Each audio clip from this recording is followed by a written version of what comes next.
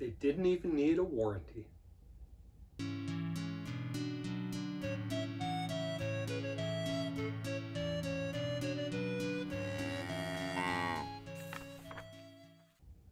Hi everyone, I'm Jacob, I'm the CowHatLibrarian, and this one was a treat. I've talked about this duo before and how much I love their work together. They collaborated on the incredible book Drawn Together, and this is another one by Minh Lê and Dan Santat, and it is Built to Last. As the story starts,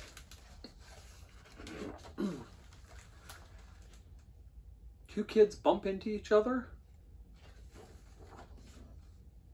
and end up becoming friends. And soon after, they build all sorts of things together. And every time things get wrecked, they start over and they build it up again. And it's wonderful and fantastic, and they're great friends until one day they aren't. Because things get broken in a worse way than they thought it would. And they're not sure it can be put back together this time. But in the course of things, they realize that some things are too important to give up on, and that if they try really hard, they can rebuild it. This was great. When I read about it, I was expecting a story about friendship and building with blocks and or Lego bricks, and that it would be fun because it's by Minh Lê and Dan Santat, and I knew that that was going to be another great combination of those two. And it hit me hard. It was great. The story, the text, the pictures are all about the building and building together and things being broken and rebuilding and so on. And that let these two amazing creators just slide into the story a whole thing about the nature of friendship.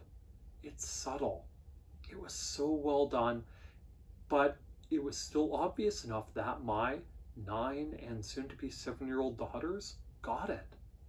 When I was reading it to them, I asked what they thought the story was about.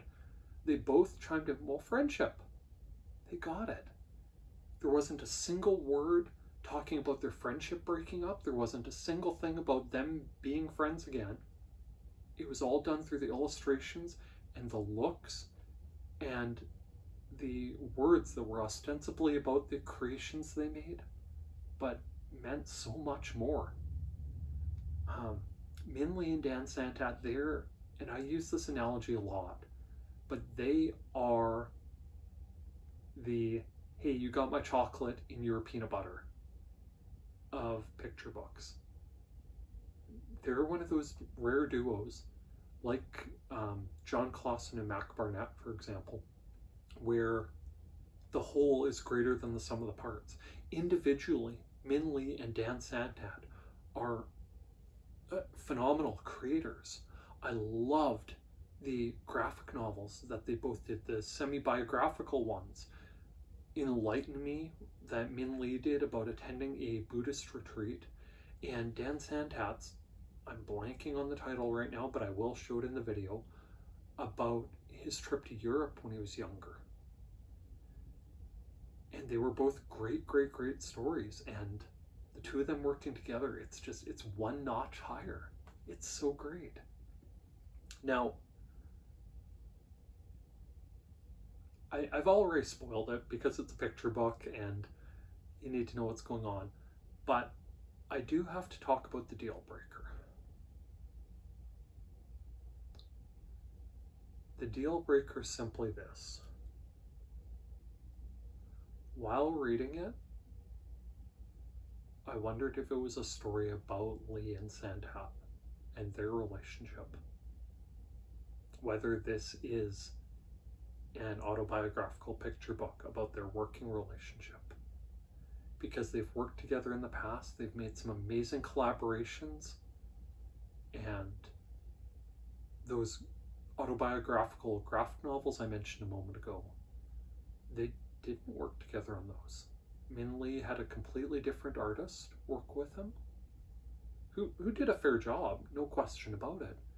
And Dan Santat was off doing his story, and it made me wonder if maybe there was conflict between the two of them because they were both doing similar sorts of stories, both doing autobiographical graphic novels, and if that made it so that Santat either couldn't or wouldn't do the illustrations for Lee's graphic novel.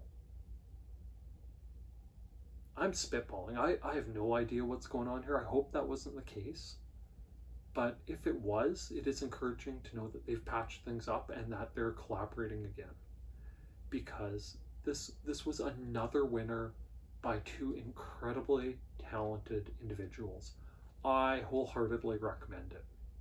If you liked things like Drawn Together, even though the story elements are different, it's a Lee Santat collaboration. If you like that, you'll like this. If you like other stories about friendship, maybe in a weird way, The Rock That Fell from the Sky might be an interesting one to follow up with this.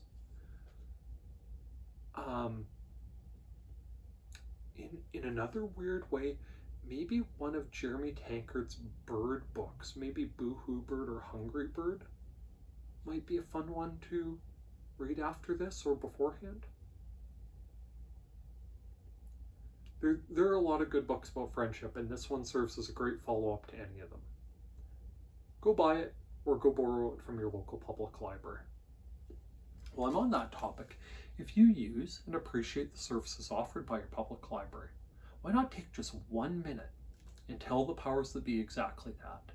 Tell your mayor, tell a council member, tell your MP or MLA that you use and appreciate the services offered by your public library.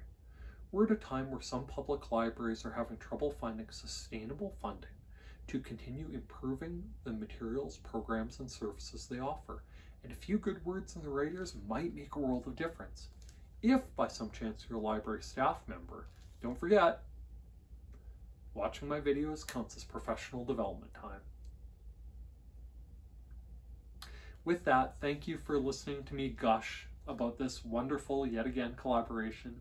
By all means, please like, please subscribe, and please check back and see what else I have to talk about from the CowHat Library. Thank you. Bye now.